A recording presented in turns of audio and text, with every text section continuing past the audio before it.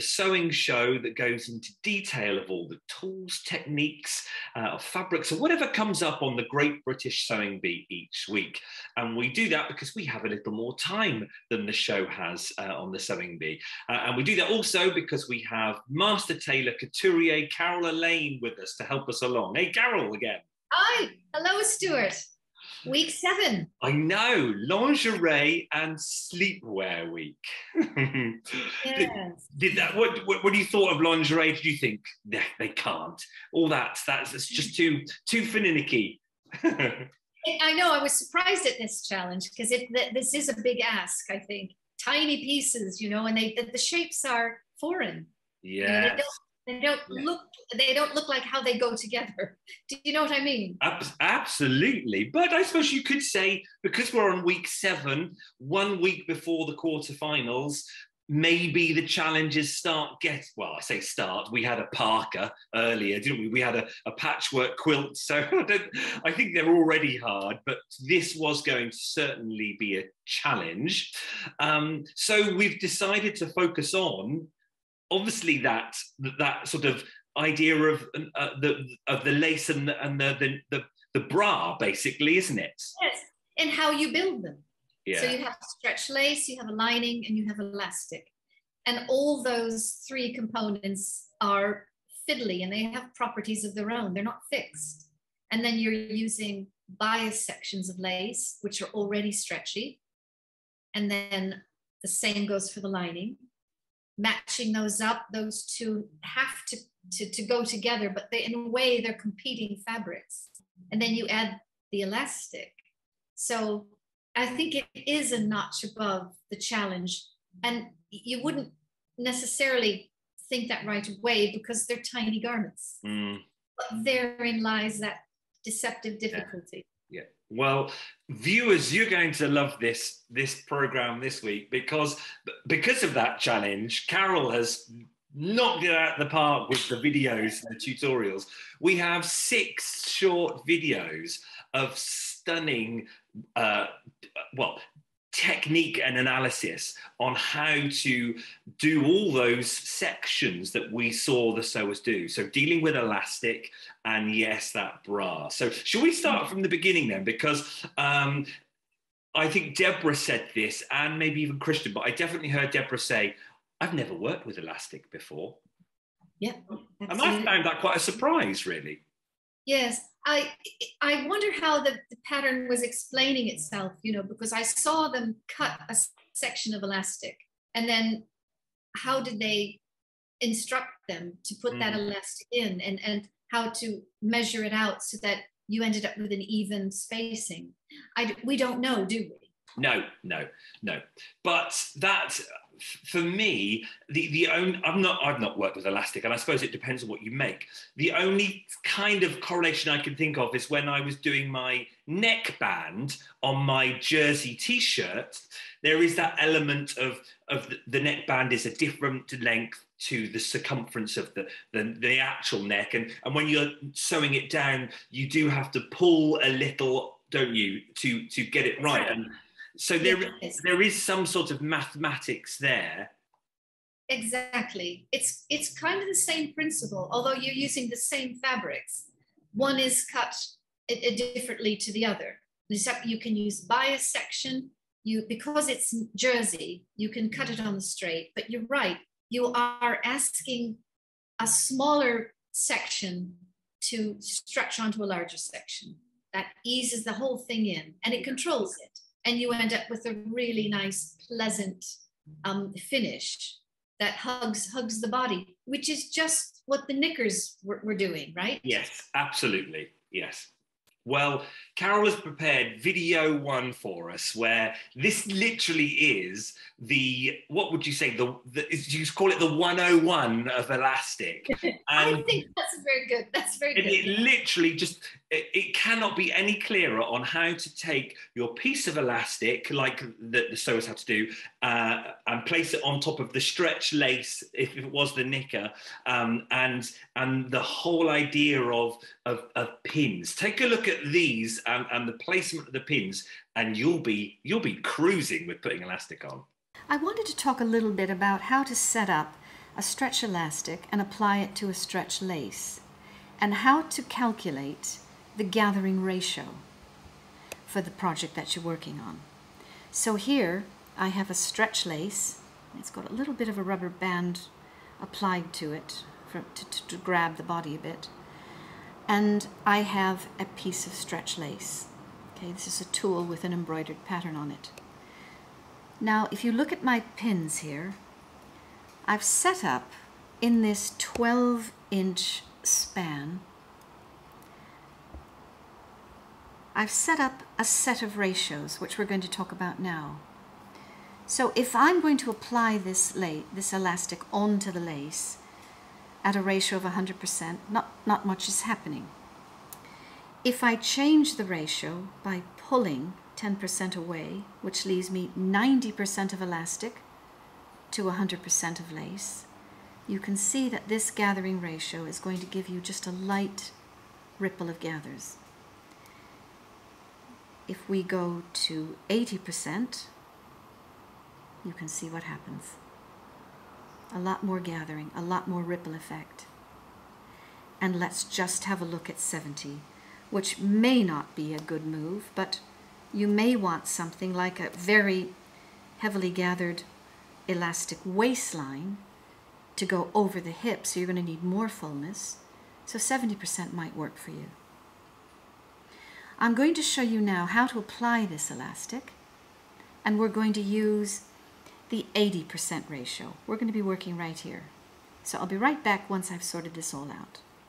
Right, so there we go. So look at that 70% ratio or 80% ratio. Just watching you pulling that down, trying it at that ratio and that ratio just made so much sense. You could see the gathers getting more and more for whichever ratio you wanted or whatever garment you were doing. Exactly right. So if you're making, let's say you're making a big full skirt and you want an elastic waist on it, and so you want a lot of gathers because you want the waist to feel secure, but then you have to accommodate the hip. And then you want a bit of tolerance. So you need a bit more gathering, don't you? So then you might go to 70%. But if you want a tiny bit of ease, like maybe the knicker elastic around the leg, well, that might be 85, 90%, because you don't want any rippling. You want it to lie flat. Yes. Just make your test samples. Yeah. Have a look at the results, make your decision, and then quarter it out, space it out. And that was the other thing, where you put the pins in on your actual fabric in half and then in half again, and then doing it on your elastic, your chosen percentage, and then halving it. And so when you watch this next video now of Carol sewing it actually down on a machine, it's just so easy. You'll be sewing elastic all the time now. Take a look at this. Oh, enjoy. So we've decided that we want to gather a 12-inch section of lace into an 80% section of elastic. So we've got 12 inches here, and we've got just over 9.5 of elastic to stretch on to the 12 inches of lace. So the first thing I've done is I've set this up in quarters. So I've divided the lace into 3-inch sections. I've got 3, 6, 9, and 12. I'm going to do the same thing with the elastic. I've got just over 9.5 inches, and I've divided this in 4. First in half, and then each half in half again. Now, what is left to do is to sew this on. Now, I'm just going to do this freehand. You can pin this in place, and you can take a lot more time. I'm just going to show you how this is done, and I'm going to do 2 rows of stitching, but I'm going to start on the top edge. Okay, so I've got a bit of a decorative edge on the top of this elastic. I'm going to start with 1 back stitch. Now I'm using a gathering stitch. I'm using a long stitch, and I'm loosening my tension just a bit. So I'm going to start with 1 back stitch, and then I'm going to take a couple of stitches, and then, having this locked in place, I'm going to now start stitching by gathering the lace in, stretching the lace on to the tulle lace. Okay, now you can see you've got some room for adjustment here. So you can just go at a good pace. Take your pins out as you go, don't run over a pin. So you see everything's locked in place. 80% is a good ratio because it doesn't put a whole lot of tension onto the lace. I'm staying close to the edge of the lace. Stop with the needle down. Now we're on our third section.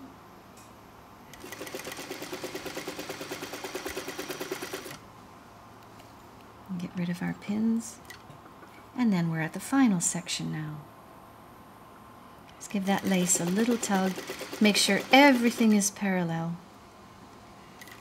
Edge of lace, edge of elastic. And we're going to end with a back stitch. Okay, so we're half done. And there we are. You see, just a subtle lace. Now this would be good for, say, the leg of a pair of underpants, or a bra, or a light elastic waist. Now, if you've got some of this on the edge, you can always trim that off when you're finished. But the important thing is that the elastic is secured to the lace, then you don't have any runoff. Now let's just align this again and do a nice edge stitch on the edge of the elastic. Now everything is in place, so we can just relax into this. Make sure that your lace is pulled through, that you're not getting anything caught up in the end, under the elastic. And then just follow with your eye, use your press-a-foot, and keep stretching. Guide it all through. Always let the machine do the work.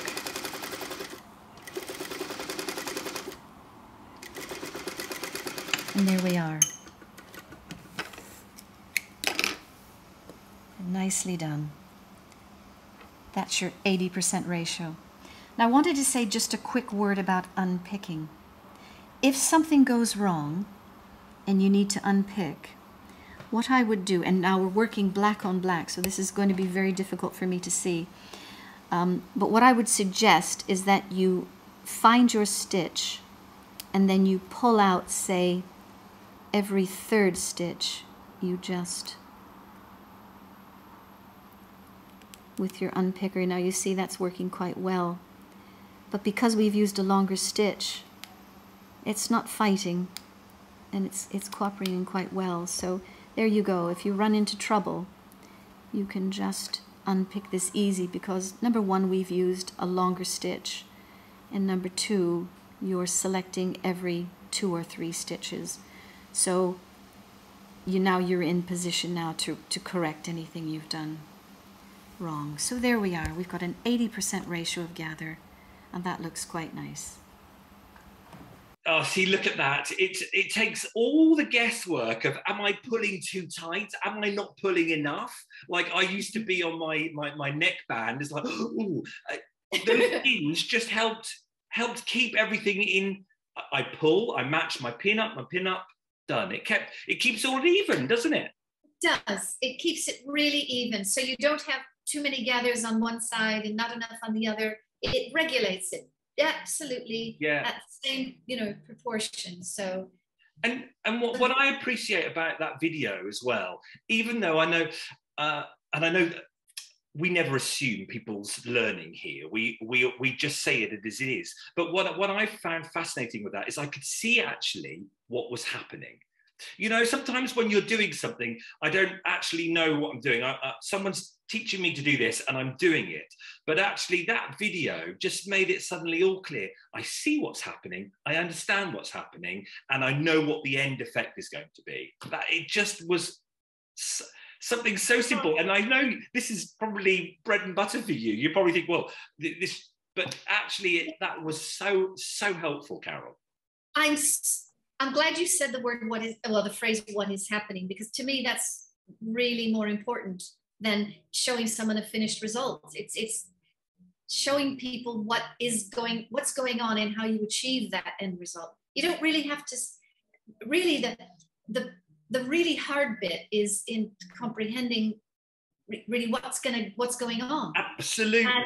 And that's really important to me. These are the things that I really miss about the sewing bee. And this goes all the way back. This is years now in the making, where you and I had that first conversation about, wouldn't it be nice if we could take some of the frustration out of this and just show simply how to do something. And that doesn't always mean you have to show the finished result. It doesn't. This is actually what you're doing. This is the path forward to that. And you make it your own. But as long as you understand the fundamentals of ratio, percentages, and that you have a choice, it's your decision in the end. You pick you pick what ratio you want. Yeah. Do you know, and this is where, my teaching hat comes on again. And as a student, do you know, when I was learning maths at school, I absolutely hated it, because it was always out of an exercise book, or a teacher just drawing mathematical things, especially with ratio. I can remember that. And to be a good teacher, they would often say, well, try and teach what you're doing, but using modern day examples or real examples. Now, learning ratio would have been so much easier and more understandable if I'd learned it like watching your video there. With elastic, yes, exactly. With elastic, videos just made that whole idea of ratio just go, I understand the principle. It would have made it a lot more interesting at school as well, doing it that way. I mean, that's fascinating that you're teaching math, but you use a completely other discipline, sewing, to teach a mathematical formula. That's really fascinating. And I think people respond sometimes better to pictures, don't they? Oh, absolutely. Or a story. Yeah. And anytime I do elastic now, or if I'm going to make, because I wouldn't mind making some sports shorts for me to wear at the gym, I will just go to that video tutorial as a reminder on how to get my elastic. I don't really need anything else, do I? No, you don't. And the thing is, with sports shorts, you can put in enough elastic that you're happy with, and you can also put in a drawstring cord to refine that fit. Yeah. Okay, so it doesn't have to be fixed. So you might say, okay, this is the hip girth I want, because I'm running, I'm doing a lot of stride with wearing this garment. So I don't want the waist too tight, but I may on certain days want it tighter than other days, or because I might have my phone in the pocket, so therefore it's playing down a bit more. Yes, exactly. So, well, there we are. So that's viewers. There's still more videos. That's just elastic covered on the knickers idea or any garment. Now we're going to move on to the bra, and we can see it there ready. It's all ready. And I had this little sundress, and I thought, well, it's not a bra, but it has the elements. Yes. It has, and this is a 2-part, but it has vertical seams across the bust point, where I think we had horizontal seams in the sewing bee. It's the same thing. Yeah. You're putting very, very small, weird-looking shapes together to get a sculpture over a bust line. And a lot of the comments were, well, this is for a very small busted woman. The mannequins are, the cup is very small.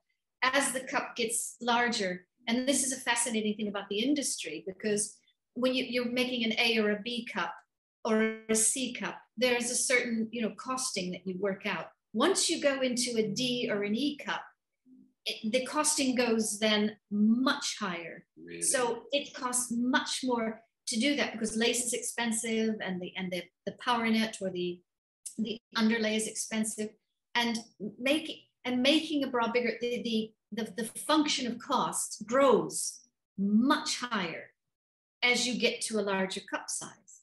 And so that's just a little tidbit about how the industry works. But anyway, we were working with almost a flat mannequin, weren't we? Yeah.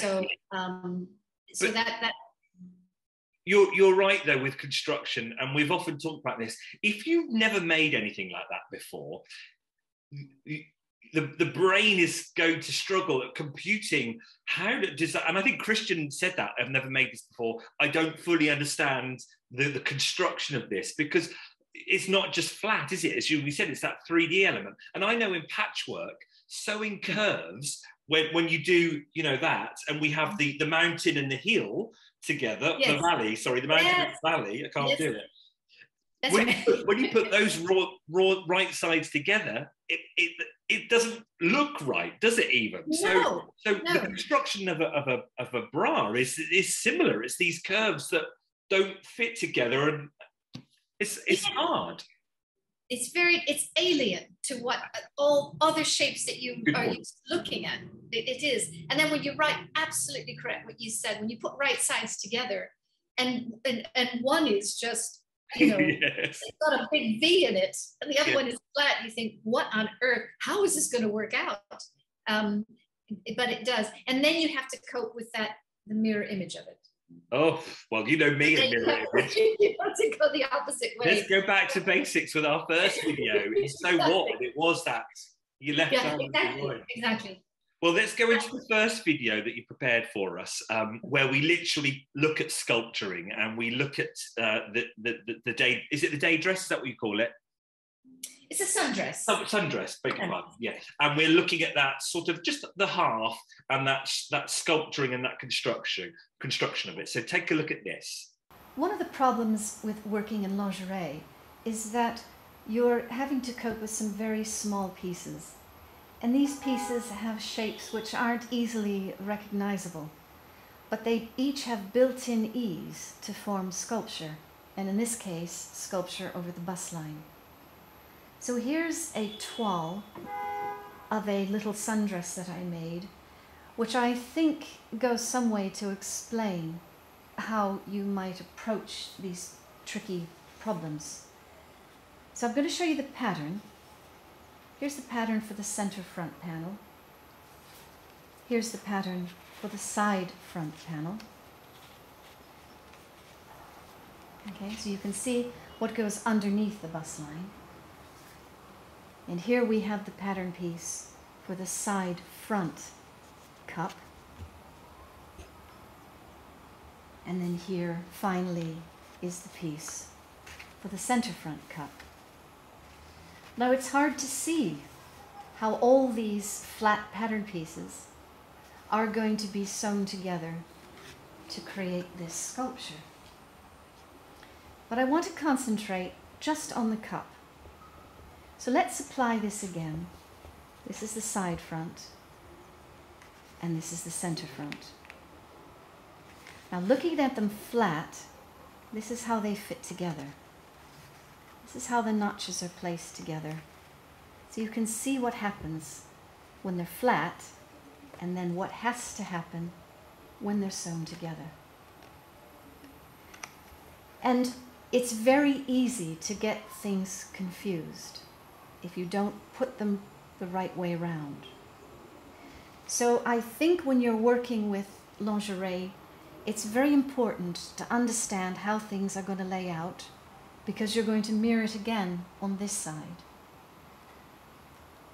So when doing this, and I even get confused sometimes, what I realized is if I'm using the left front cup, there's a point on the bottom.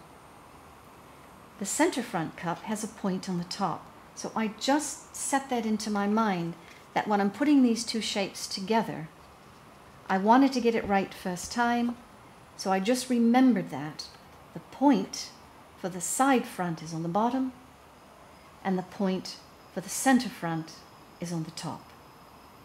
Now let's look how this is going to be sewn together when we apply it on top of the lace. Wow, look at that. Those notches on those cardboard, when you put them together, suddenly we've got a 3D. Exactly. Yeah, it's magic, isn't it? Or it looks like magic. But you build in the ease, and then you have to set the notches where you want them. Yeah. Part of the sewing is flat, part of the sewing is eased in, and you have to control that with those notches. So, I mean, when I interlocked them, as you saw, it wasn't exactly on the seam line, but it went some way to show you how it all went together. And that's, remember what we said, it's about what's happening. And I was able to watch that and go, I see what's going to happen. And if I was going to get confused, I could just go to my cardboard little pattern pieces and do that just to remind me of what is going to happen. Because as you say, it's alien putting those weird curves together when you're sewing. I know, the shapes that don't marry up until you put them together. And I think that it just laying things out in symmetry, you know. So I think in the sewing bee, I think there were 3 pieces for the bra cup. I'm not quite sure, but you just have to set them all up, line them up, and then put the underlays under them until you're kind of building the bra on the flat. Yeah. And then you can start assembling it, you know. And sometimes you even have to go 1, 2, 3, 4, 5, 6, you know, put numbers underneath, you know, so you know you've got that row. Yeah. And you know that you have to do 6 things, but they're going to be married in thirds and just these things. You've got to do that to help yourself. Yeah. And then with practice, you know, if you tackle something like this bra and knicker set, then making a shirt's going to be a bit easier. Isn't it just? You could really understand what Christian was going through when it's like, I don't understand the construction. You're reading a 2-dimensional pattern. You can't like go to YouTube and watch someone suddenly do it and you go, oh, I see how that's going to pop out. It's hard sometimes reading a 2-dimensional pattern, isn't it? Where you've only got a picture. Very much so. Yes. And then because the pieces are so small and they're triangles, they all, you know, the sides almost look equal. Yeah. But one side is a bit longer. Yeah. But if you don't understand where that longer side goes and how it fits in, then the shapes start looking the same. And it's very easy to turn one the wrong way, which is, I think, might be what happened to Jill when she was putting her bra together, because she ended up with an excess. And then she had to pleat it. Now that was interesting to me. I thought, well, how did that happen? It was too much of an error to happen if she just stretched something too much. Right, okay. Something went. I see. Something must have gone the wrong way. And this, whilst we're just talking about that, let's just say hats off, full admiration for Jill. To do that, to make a bra with these tiny small pieces is going to be hard enough for sewers with 2 hands. She's doing it with 1 hand alone and trying to control it with the end of her other arm, isn't she? Yeah. I know. I was intrigued with Jill and how she had to remake the method for doing things. She has been coming up with different ways, making compensatory moves to control the fabric, because it's about leverage. It's about, you know, using both hands and stretching and making tension in the work with 2 hands. And when you're doing that, you're level, your hands are level. But I was thinking she doesn't have that. So she's asking half her arm to do what her full arm does. And I thought, well, certainly that side of the body is shortened then. And how does that work out? How does she sit? It intrigued me. And I was fascinated by how she had to reinvent ways to coordinate her work. It was intriguing for me. And that's, you know, all credit to her, and also what amazes us about the human body, how you adapt when some part of your body is impaired somehow. And we often hear that with people who go deaf, don't we? That when they're blind, their hearing becomes more, the body adapts. And she has adapted to find new ways and still does it. She hasn't given up. She hasn't stopped doing it because you've lost an arm. She's found those new ways. It's phenomenal to watch, wasn't it? It is interesting, and I will say that a lot of my students come to me and they have motion problems or light problems, dyslexia. Oh, okay, yes, Or, yes. yeah, and so they can't ride a bike. You know, they can't catch a ball. Yeah. But they have an intense relationship with sculpture. Wow. And they can excel in that, where they don't read well or things like that. So yeah. I've been a part of this, you know, helping people that have a finer tuned sense of other skills because something is shut down or is not developed. Yeah. And all I can say is that, you know, sewing is quite, it's a refuge for some people, that, you know. Yeah. It's completely understand, completely get it. Yeah. So let's go on then to the next video where you're on the table and you're putting the pattern pieces out, aren't you? And you show us the lace and the basting. Yeah, so we start with as you said, a flat picture of what we're going to do, what is going to happen. To use your words. Let's take a look at this, and we're getting ever closer to seeing the actual construction. But this bit is really important because Carol also explains about the basting and how important that is too. So now here we have our pattern all laid out. This is half of the bodice, and it consists of the lower bodice and the cups. They're the upper bodice. And you can see how intricate these pieces are and how easy it might be to get them wrong. So we've set up notches so that they sew together. Everything matches. You see there? You have to turn the pattern around, turn it upside down so that you're actually looking at it from the view of sewing it. And then, keeping that all straight, I've prepared already our lace pieces, which are going to be lined with a power net. And this is how this cup is going to be sewn together. Now, just a little bit about preparation. I have my power net on the underside, and I've basted, first of all, right down the center, and then I've pushed the lace out, and I've basted around the edges. Any excess, I've trimmed away. And then I've given it another press to make sure everything is lying flat. I've done the same thing with the center front cup. First, a basting line right down the center, pushing the lace out gently, pressing it, and then tacking it with another set of basting stitches. So this is what it's going to look like. Let's take this away. Now we know we've got our point at the bottom for the side front, we've got our point at the top for the center front, and now we're ready to sew. It's very important that you lay all this out before you sew. I know it takes a lot of time. It's time we don't see in the sewing bee. They don't have that time.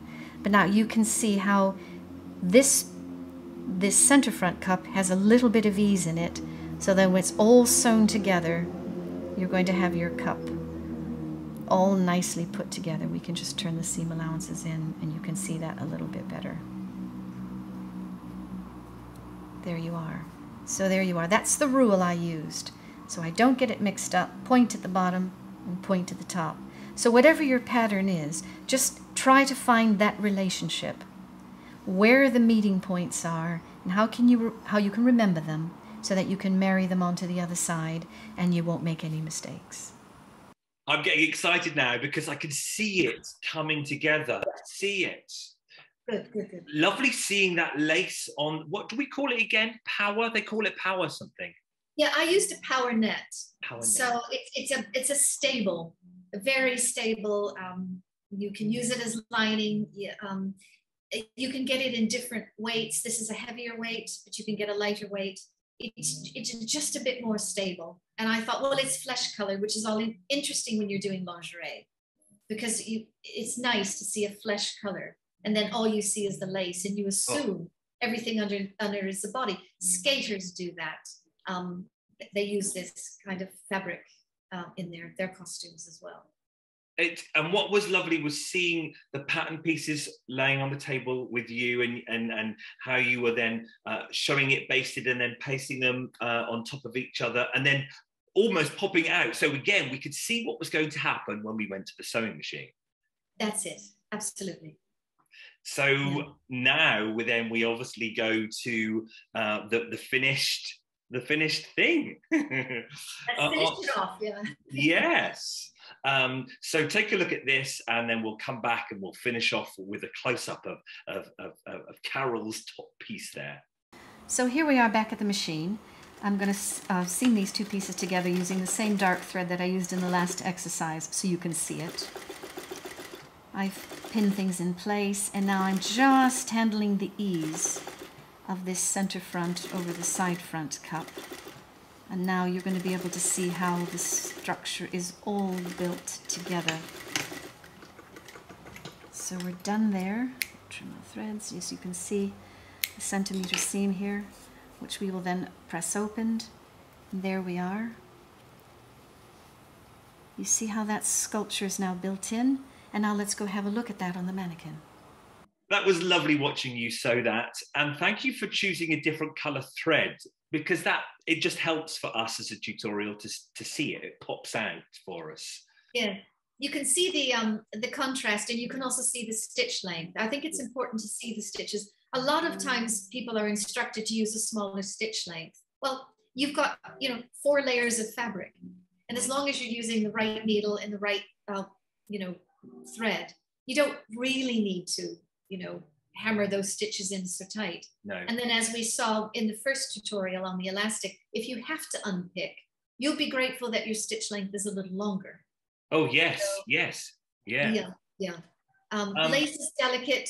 All these fabrics are delicate. And sometimes if you were making a silk brassiere, when you unpick the stitches, the needle holes are going to be there. So you have to get all these other elements right: the needle size, the tension, the thread, all of that. But certainly you can see that most of the ease is in that video is going to be over the bust point. So you're working a bit flatter on the top, then you're working a bit flatter on the bottom. But here is where all the kind of the action is to build that shape.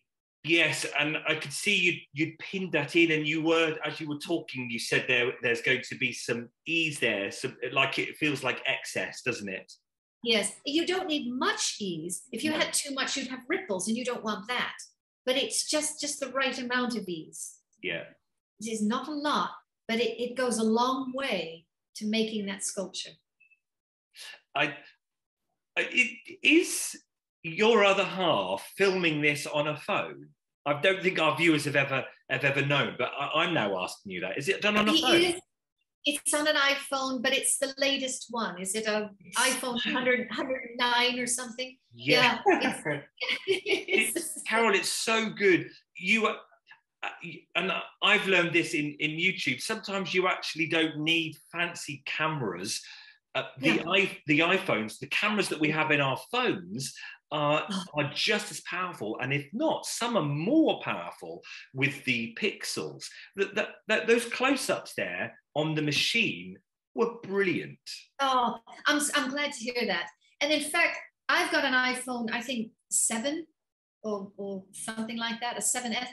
And Mike tells me, "Oh no, we're not going to use your phone. I'll use my phone on that because it's going to be so much better." And gosh, the technology. So no, you don't need fancy equipment to do this. I'm thrilled that you like the results, and for those people that are watching, that they can see exactly what's going on.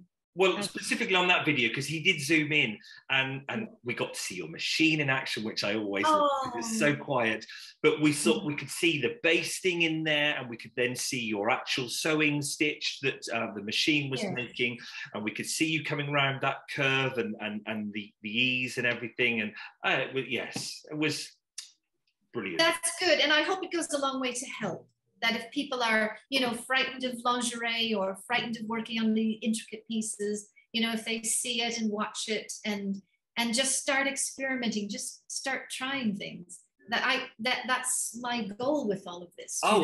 Without a doubt, seeing that the power mesh or whatever you call it with the lace and seeing it in action, it excites me to actually try and work with lace. Sure, you should, absolutely. Yeah. Go for it. Viewers, we've still got one more video to go. So because we see it in finished. You've got it on the next video. You put it on the mannequin. Is that right? Right, and I'm going to show you how you can press a seam open just with pins. You don't have to take anything back to the iron. You can use pins to open up the seam. So have a look at this. Look at that. Here we go. So here we have our pieces seamed together, and you can see that very pretty sculpture that we created. We haven't taken any of the seam allowances off, of course. That all needs to be finished, but you can see where that would lay. And just another trick, you can see that I've pressed the seam opened with pins. Sometimes it's a very good idea to press with pins when you have a lot of sculpture built in and you're working in a small area. You can pin the seam open, not pressing it, but just press it with pins to see how things are going to lay out. Oh, look at that. So we've gone from having a piece of lace on the table to having a bust example on the mannequin there. And look, it's there behind you. Bring it closer, Carol. Bring it closer. So can you see that, everybody? Oh. So there you are. Yeah. And those are, like I said, it's not a huge amount of shaping in this. It's just a little bit, but it goes a long way to, look at that, to creating that sculpture. Love it. And then your tip about the pins, they're the pins there, aren't they? The ironing seam open. Yeah, you can press the seam open with pins. So you see it's opened. Yeah. You'd have to, but that's a good way to just test what you're doing.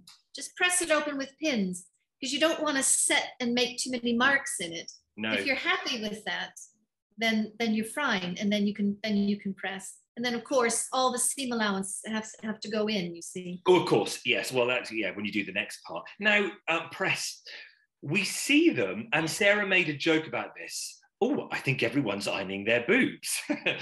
where do you stand with ironing the end garment? I don't understand why they're doing it. I didn't get that either. Because when you steam lace, and I'm not sure what the materials they were working with, but you can upset things when you steam them like that on the mannequin. And the mannequin was not exactly the shape. I mean, I saw that with the knickers. The mannequin was not exactly the shape of the garments that they were having to build. But you can upset things and cause wrinkling, and I think it's a bit risky to do that. So maybe they were just, so you don't do that as a couturier, a tailor. You wouldn't, when it's finished, you wouldn't get your iron and go like that. Not on the mannequin, no. Right. I would press as I go. I would press as each section I would press. And then when you get done, you need very little pressing. Yeah. If you're going to photograph it, sometimes you need to do that. But I just thought that was interesting. I did too. And I thought, it's not a bit risky. I thought, I know someone who will know about this. So I'm glad I got to ask that. Carol, I know we say this all the time, and I say it all the time. Thank you so much. That was a lot of work there. But that has had a huge impact on me, and I'm sure the viewers are going to let us know in the comments too. Six wonderful videos. Thank you. You're very welcome, and I look forward to the comments. I really do. So let's just have a quick squiz through the program, because we've only got 6 sewers left now. So that matching bra and knickers set, I always feel slightly naughty for saying the word knickers. That's okay. Naughty is fine. It was edited in a way that looked like they were all struggling, but actually the end results from all 6 of them, they had a finished bra and knicker set, didn't they? Yes, I mean, they did very well. Once they got a hang of it, and I think there's a lot of cross talking, amongst the contestants now. How you doing this? Yes. What's that all about? And the one thing I found was interesting is that when they were sewing on the hook and bar at the back, Christian wanted to know how that went on. It was right over left as you go around the body on a woman. Everything is right over left. But when you're sewing on, I don't know if I have it. Yes, I do. I saved something because you know, when you're sewing this on, Oh, yes. so you may think that, okay, I'll just sew it here, but actually this hook goes all the way back to here. So you've got to be careful. And I saw, I think, a couple broken needles. So you've got to be very careful, because although you see this, just this little bit, and it's just a C shape, it actually, that metal piece is all the way buried into here. So that's one thing to be careful about when you're finishing off your lingerie. And the thickness is one problem, because you have sturdier elastic on the straps, but then that hook and bar at the back, you've got to watch out for that. Some of them had issues, and I think it might have just been time and speed. They'd put their straps on, so it was sewn on the front rather than behind. Yes. Easily done, isn't it? Easily done. And again, it depends on the directions. Yeah. Were they clear? So I don't know if the contestants get to see the sample. That would help. You know, you don't know, but it could also be a direction thing. Yes. Yeah. Mm-hmm. I think I could quite easily see myself making that mistake when you're putting right sides together. Oh no, what am I doing? Am I putting that on the inside? It's got to then be flipped out. Quite easily. Exactly. Are you looking at the underside of the garment or the right side of the garment? It's so easy to happen. Yeah. The standing order there was Jill 6th, Christian 5th, Deborah 4th, Brogan 3rd, Manny 2nd, and Annie at the top. She won that with her white knicker and bra set. Yes. And there was very little between Annie and Manny, wasn't there? I think so. They were both. Yeah. Manny's was the nice blue one, wasn't it? The sort of navy blue. Yes, and I was surprised about the white, because I don't know. It's very conservative to use white, isn't it? I love the grey. I love Deborah's choice. Yes. Well, we've talked about Deborah many times, haven't we? It was a nice choice, and she was the one that said she'd not used elastic before, but clearly she absolutely. So maybe Deborah's the one that's coping with the problem of she's getting around the directions, and her artistic vision is very keen. So we'll be interested to see what she does in round 3, won't it? And we obviously talked about Jill and Christian. They had the most issues of construction, and as you say, that sculpturing of it. Yes. Right, let's move on to anything else you want to add on that, or should we move on to the next transformation? Let's go to the transformation. I rather like this. Yeah, the thermal sleep set, they had to turn it into a going out, or a garment to go out in. Yes. What would you have done? Well, I don't know if I could have been inventive as Annie was with her, because that was just brilliant. I thought that was that for me was the best transformation of all of them. Yeah. And it was really a garment that you would wear out. I think the second one for me, in second place, I would have put Christian, because that was a delightful little sundress. I thought so too. I thought that was a bit overlooked. I absolutely. Deborah's was interesting, but for me, it was a bit of an endless pile up of stuff. Yes. Which did work, but would you wear that out? I don't think so. But I would definitely wear the sundress, and I would definitely wear, and if I was a bit more ambitious, I would wear Annie's. So that for me, I felt a little differently than the outcome. Completely agree, and we were saying that on Unpicked with Ting and Anya, that Christian's was, he explained about it, the idea of being out, on a summer day or on a picnic and having a barbecue. You could see someone in that, and it just looked so floaty and summery because of the colours, the pastel colours. Yes, and it looked anything but a sleep set. Yes. So we had Jill 6th, Manny 5th, Brogan 4th, Christian 3rd, Annie 2nd, and they put Deborah 1st. I can understand why. Maybe it was because of the bows. Who knows? We can't say that, can we? Can't, but it was certainly original, and those ruffles down the front were lovely, weren't they? They were lovely. I'm just not sure you would wear it out. No. If you're Jill fans, which I know we've been right from the beginning, we're now going, oh no. Exactly. Bit of trouble there.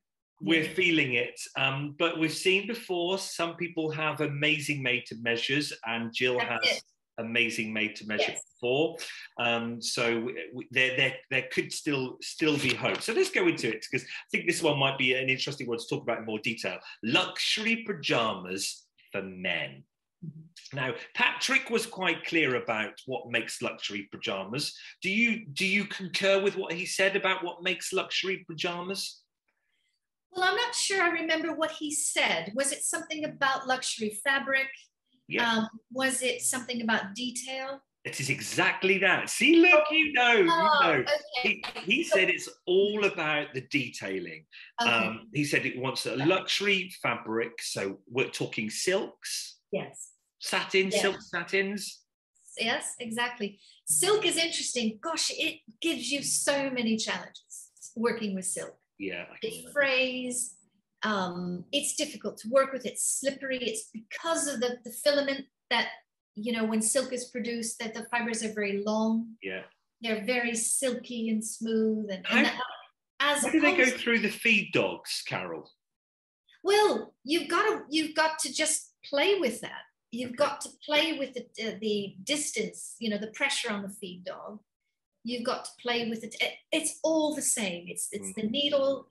You know, you need a fine needle because you can pierce silk threads easily, and then you get this pull. Yes. Yeah. You've got to have a new needle. You've got to use a fine needle. You have to use not too heavy a thread. Your tension has to be right. I'm sure that maybe these machines have automatic tension. A lot of them do. They accommodate that, but there's just so many factors because it's a very risky fabric to work with. But if you get it right, you get the height of luxury. Yes. So it's quite a diva-y fabric to work with. So we've got silks then that Patrick said about luxury fabrics.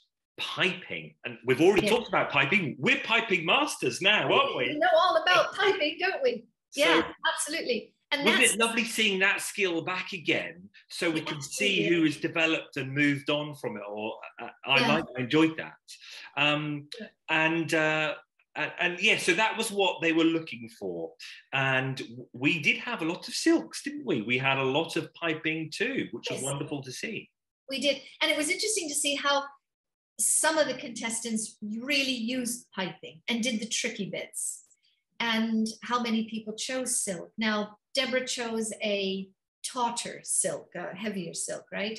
Where Christian and I think Annie chose very fine silks. Yeah. So then those are harder to control.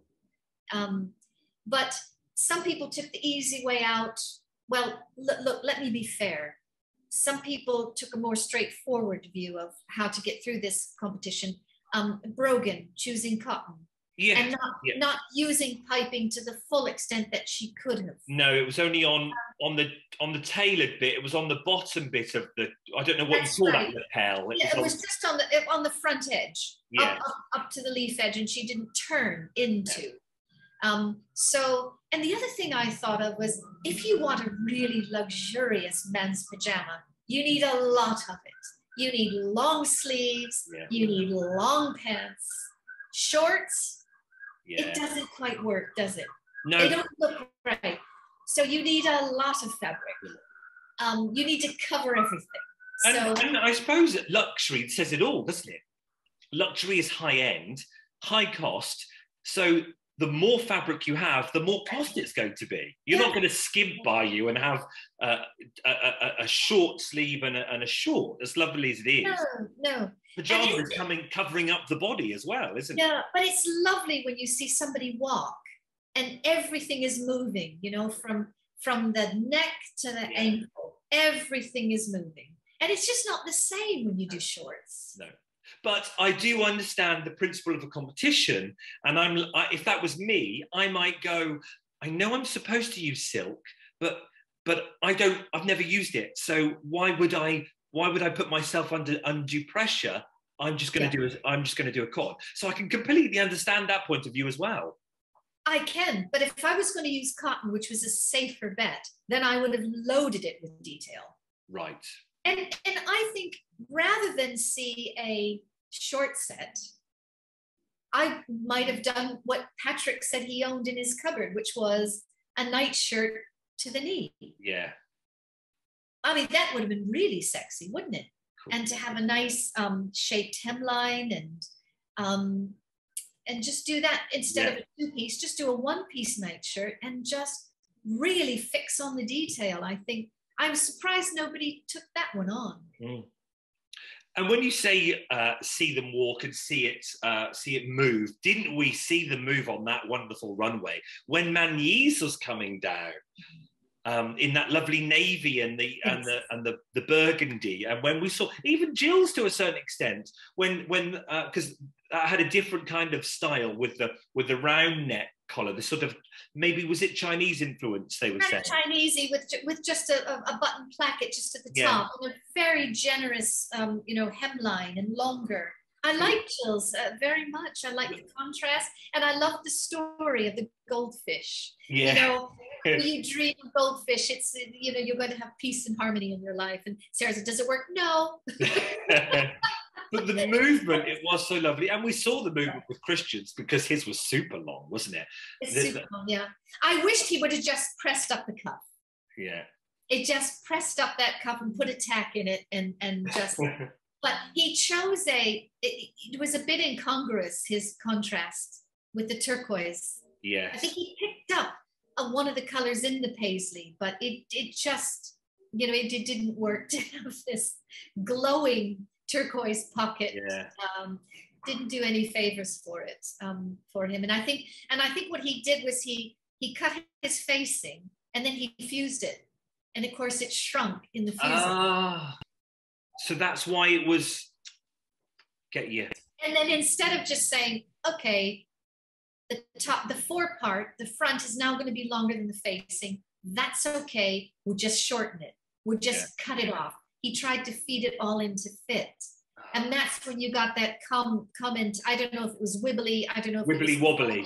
Wibbly wobbly, which is it's not helpful. No. What happened is he fused the facing, it shrunk in that process. And then when he applied it, there were two different lengths. He should have just let the excess hem go and just cut that off. And then everything would have worked, the piping and everything, and it would have been fine. Magny with the navy and the was it the beetle? I can't remember what it was, or the bee. The bee. It had a bee on it, yeah. But that piping, there was an awful lot of piping there, wasn't there? There was, and it gave that ensemble such clarity. Yeah. Between the navy and the maroon. She messed up the piping on the left shoulder. She had some exposed bit, which they didn't mention. Oh, that was a good spot. Yeah, it's just stuck out like, it was really it didn't. She didn't bury it into the facing. But that wasn't mentioned because the rest of it was just so. Yeah. It was just such a winning formula that what was the point, I don't know whether you can help me with this. When I was looking at hers, the pocket, under the pocket, was it just ironed badly, or were they puckers? They were, or just creases from the ironing, or was it just the light shining on it? It could be. It doesn't take much for the camera to absolutely over show what's actually happening. It overestimates it. But I think I thought it was quite funny when her model was ironing the piece, because he just put the thing on the ironing board, he just put the whole thing, and he was ironing through the front and the back at the same time. It might have happened then. Yes, of course. Because I panicked then. I thought, oh my God, is he going to have it on too hot a heat? I know. It could be, right? It's terrible to assume. We're assuming he didn't know how to iron. That's naughty of us. Take that back. But I did have that panic at first. But they were lovely, and they were, as I say, I would have had brogans on the beach any day. That was a lovely set, wasn't it? Yes, exactly. It was more of a day piece, wasn't it? Yes. Yeah. Deborah's it kind of in between, wasn't it? With like Brogan's in short sleeve and shorts, but she had the luxury of the piping and the silk though. So balances out. Yes, and she chose a very safe collar pattern, which was like that one piece, like almost like a Peter Pan Yes. collar. So she didn't have the hassle of the revere and the facing and the top collar. So that was, that was a straightforward way through for her. And then the short sleeves and the pocket comment. I wouldn't have wanted to see it over. I would have wanted to see it up higher. I think she just moved it up. It wasn't too far out. It was just too low. So, but hey, that is just such a minor point. I think she did a superb job on that. And I think that looked probably for the short set, that looked more like pajama than the other two. Indeed. Yes. And of course, I love No Coward. Who doesn't love No Coward anyway, hey? Oh, yes, exactly. When she mentioned that, I thought, okay, there's Deborah. And another C word, Chanel and Coward. So she... Wonderful. When you look back at that episode, what they've asked the sewers to make, I would have been exhausted if I ever got that far, but that was exhausting episode, wasn't it? It was a tough one to watch. Yeah. It was hard work to get through that, wasn't it? Yeah. And it was almost like, oh, we need these interludes of, the Sarah and her, goofiness in a very nice way. But yeah, all three of those were big asks. And in coming up with a tutorial, I struggled because I thought there was so much. Yeah. Maybe that's why we ended up with 5 videos, Stuart, because there's a lot to talk about in this one. We had Garment of the Week was Manny's pajamas, which we kind of thought was going to happen. I can understand that. But we sadly had to say goodbye to Jill. We were gutted, very upset, because we'd followed her from the beginning, and she became very... You do, and I think everyone at home does. You attach to a certain contestant in any program you do. You go along in a competition and you get your favourites, or the ones that you want to, you like seeing. And we liked seeing Jill and her creations, didn't we? We did, and it was fascinating for me to see how she coped, how she made new ways of doing things.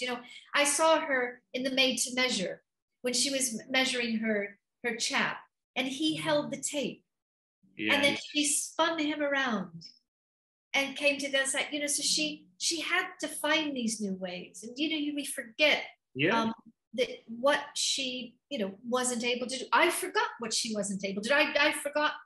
It didn't matter, did it? Absolutely. I did, but then I was aware subconsciously what she needed to do to compensate for it. I think it was her comment at the end of the program which made me realize that she came into the process for a different reason. It wasn't to impress anybody but herself. This wasn't for the judges. This wasn't for the public. This wasn't. She had something she wanted to challenge. And she came out the other end, and I thought, yes. Did she? Yes. Yeah. It just, the tears were falling all over Great Britain, everyone who was watching it. And I was one of them. And I think it was just seeing that, she said, this set me free.